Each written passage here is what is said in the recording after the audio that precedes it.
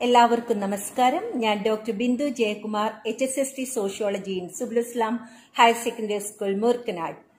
My dear students, വളരെയധികം മാറ്റങ്ങളിലൂടെ കടന്നുപോകുന്ന ഒരു കാലഘട്ടത്തിൽ നിങ്ങളിപ്പോൾ പരീക്ഷയ്ക്ക് തയ്യാറെടുക്കുകയാണ്. As you all know, change is the law of life. Change is the only thing that doesn't change. മാറ്റങ്ങളെ ഭയപ്പെടേണ്ടതില്ല.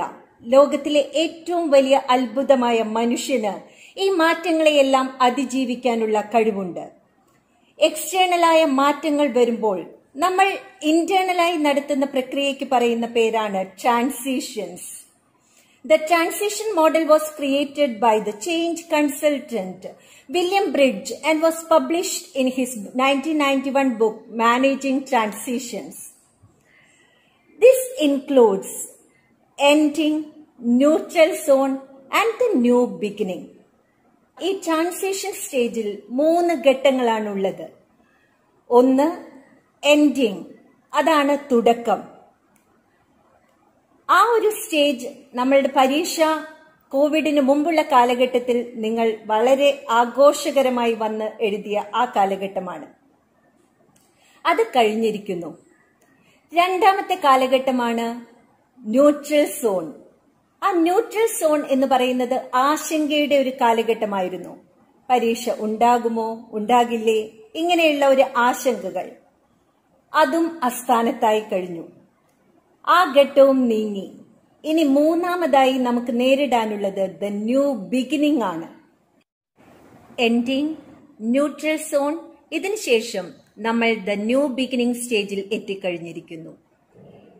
ഇനി നമ്മൾ മുന്നോട്ട് പോകേണ്ടത് പുതിയ ചുറ്റുപാടുകൾ, പുതിയ മൂല്യങ്ങൾ, പുതിയ മനോഭാവത്തിലൂടെ ആയിരിക്കണം. My dear students, there are certain instructions you must follow for your exams.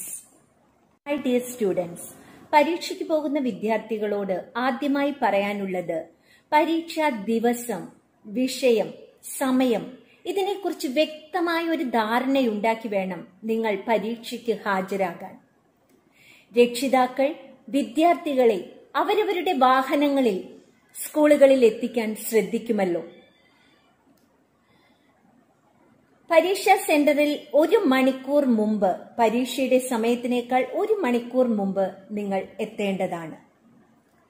School കോമ്പൗണ്ടിലേക്ക് പ്രവേശിക്കുന്നതിന് മുമ്പ് സാനിറ്റൈസർ ഉപയോഗിച്ച് കൈകൾ അണുവിമുക്തമാക്കണം. മാസ്ക് നിർബന്ധമായും ധരിക്കേണ്ടതുണ്ട്.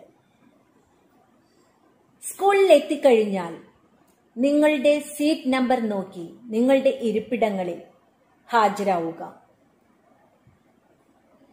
പരീക്ഷ എഴുതുന്നതിന് മുമ്പായി കൂൾ ഓഫ് ടൈമിൽ നന്നായി മനസ്സിരുത്തി തന്നെ ചോദ്യങ്ങളെല്ലാം വായിച്ചു നോക്കുക.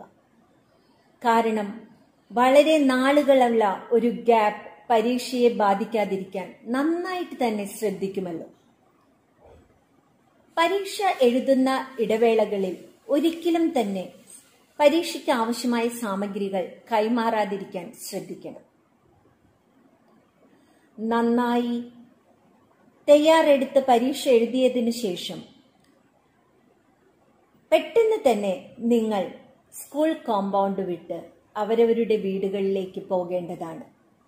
അവിടെവിടെയായി കൂട്ടം കൂടി നിൽക്കുകയോ പൊതുസ്ഥലങ്ങളിൽ കുറെ നേരം തങ്ങുകയോ ചെയ്യരുത്.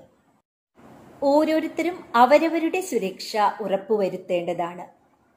ശാരീരിക അകലം, സാമൂഹിക ഒരുമ, ഇതാവട്ടെ നമ്മുടെ മുദ്രാവാക്യം. എത്രയോ അതിജീവനങ്ങൾ കണ്ട നമുക്ക് COVID-19നെയും അതിജീവിക്കാൻ സാധിക്കുമെന്ന് വ്യക്തമായി ഉറപ്പുണ്ട്.